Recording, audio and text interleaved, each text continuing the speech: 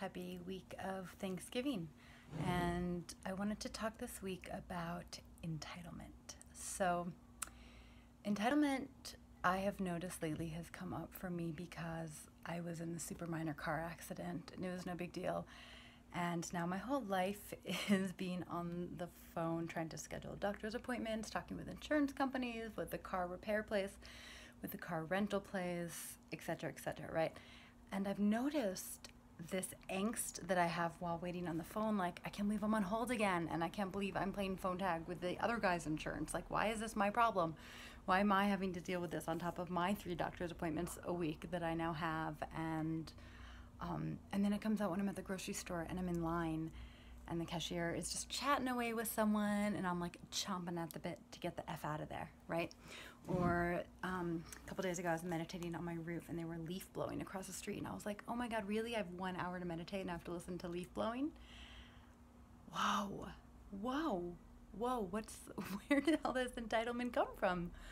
And what I realized is that it shuts me down and it hurts and it makes me irritable and angry and not to mention, like, what am I projecting on the people I'm dealing with, and am I being my kindest self?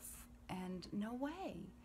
And I realized that gratitude for me is an amazing antidote to entitlement. And I realize I'm scratching the surface of what entitlement means. And I think the true antidote to entitlement is exploring white privilege, to be honest. And just for this week, I want to keep it about gratitude, because when I all of a sudden felt gratitude for the person whose job it was to leaf blow, thinking like, oh my God, it's not my job to leaf blow. How lucky am I that someone else is willing to do that for a job?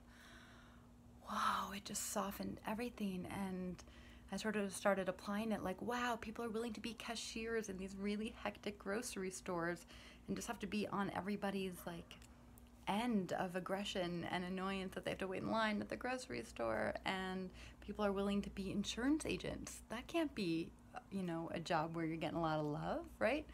So if I can have gratitude for all the ways the world is working around me, and gratitude for my life as it is, and my body especially as it is, the entitlement doesn't make a whole lot of sense. And then my heart opens a lot more and I can be a lot kinder to myself and to everybody, because entitlement hurts us as well as hurting the people and the world around us. It doesn't actually serve anybody in any way. And so I invite you, as a first step to look at our entitlement, to practice switching gears into gratitude. And if you can dance your way into it, all the better. So I wish you a very happy holiday, and enjoy the gratitude.